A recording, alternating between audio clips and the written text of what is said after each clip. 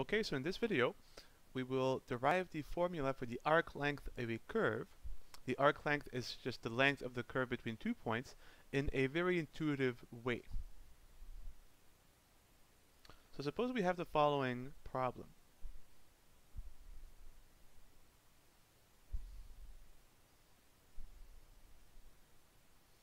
So we're given a function in the xy plane. Suppose the graph looks something like this.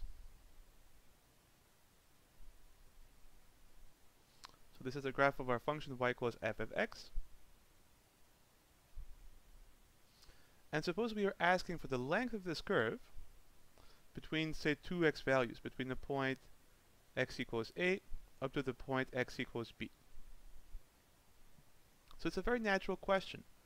You look at the curve traced by the function y equals f of x, and you ask from the point x equals a to the point x equals b, what is the length of this curve?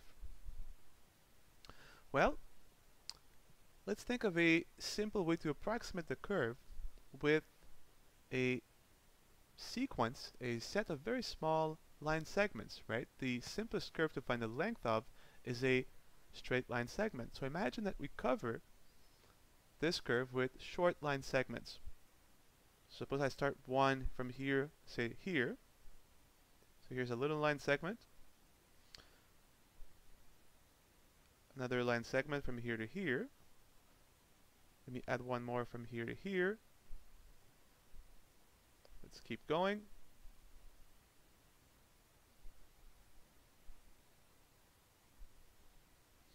And then what we have, if you add the length of each line segment, and of course the length of a straight line is very easy to find.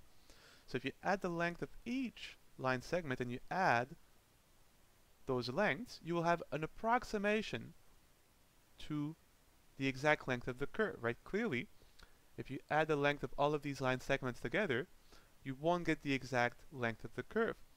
But you can imagine producing a similar picture with much shorter line segment. Really tiny line segment. Of course, you'll have way more, but the shorter your line segments, the closer you'll be to the exact curve. And in the limit, as the length of your line segments shrink to 0, you will achieve the exact length of the curve. So let's ask quite simply, how can we calculate the length of one line segment very intuitively? Well, we can look at a line segment forming a right triangle. And let's give these three quantities names: the hypotenuse, the base, and the height of our triangle. Again, we understand that to get the exact length of this curve, we cannot use line segments with a fixed length. Clearly from our picture, with fixed lengths, we will get an approximate length of the curve, but not the exact length. But as the lengths of our segments are shrinking to 0, in the limit, we will get the exact length of this curve. So you say, okay, well, this is now therefore a very small change along x. We need a letter that will, not a letter, but a symbol that will represent an infinitesimal change in x. This is, of course, dx. The x is an infinitesimal change in x, which represents a change in x that is shrinking to 0. Well, here, this is not a change in y, but again, this will be a change in y shrinking to 0, so we need a symbol to represent an infinitesimal change in y, so this will therefore be dy, a change in y that is approaching 0, and of course, the hypotenuse, the length of this segment, we'll call ds. And we know that as this segment shrinks to 0, both dx and dy are shrinking to 0, so ds is an infinitesimal change in length. Therefore, dx and dy are infinitesimal changes in x and y respectively. What we want, of course, is the length of this segment, but we can use Pythagoras' theorem here quite simply, right? So the hypotenuse of our right triangle squared, so ds squared, equals the base squared plus the height squared. Now the one thing is, we would like to to be able to integrate along the x-axis, and so having everything in terms of x and dx. How can we calculate dy in terms of dx? Well, there's two ways you can think about this. Look at the function y equals f of x and find its derivative, dy over dx. This is the derivative of y with respect to x, which is of course f prime of x.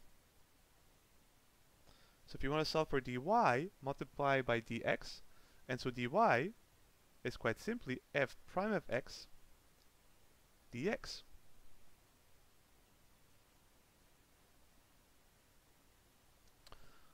So there you go. Now you have dy as a function of x and dx, the derivative of the function at x times dx. You can think of it even in simpler terms, right? dy is the change in y in this line, which is kind of close to the tangent line. And if you want the change in y in a straight line, it is of course the slope of the line, the derivative, times the change in x. And now we're good to go. So let's replace our dy by f prime of x dx. So what comes out is of course dx squared plus. And if you square this, you'll have the derivative squared times dx squared. So the derivative of x squared times dx squared. Notice that both terms are multiplied by dx squared. So we can factor a dx squared on the right.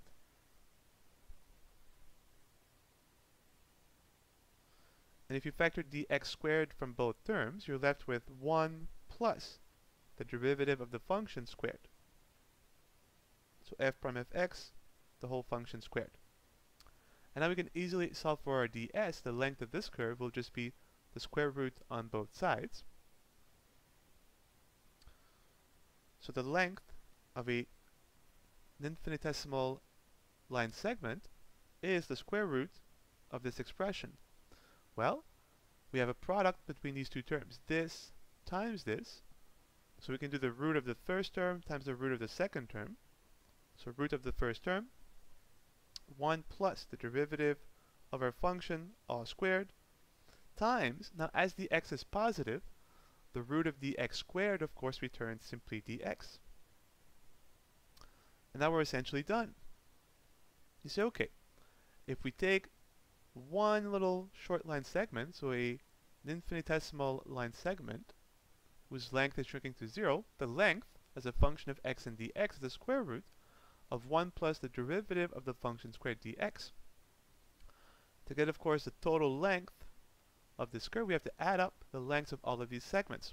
So, the length of the curve, I'll write uppercase S, you could also use L, it doesn't matter, is obtained by summing, integrating, all of these short line segments, right? ds is the length of this line segment, and if we sum all of these short lengths, in the limit, as the line segments shrink to 0, we will get the exact length of the curve, but we must sum the length of these segments from x equals 8 to x equals b.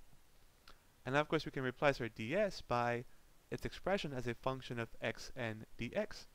So the arc length of the curve is obtained by integrating from a to b the expression the square root of 1 plus the derivative of the function squared dx. So there you have it. So if you're given the function y equals f of x between x equals a and x equals b, and you ask how long is the curve that is being traced by this function, the answer is the integral of the square root of 1 plus your derivative squared, with respect to x, of course, as x ranges from a, your left-hand point, up to x equals b, your right-hand point. And that's it.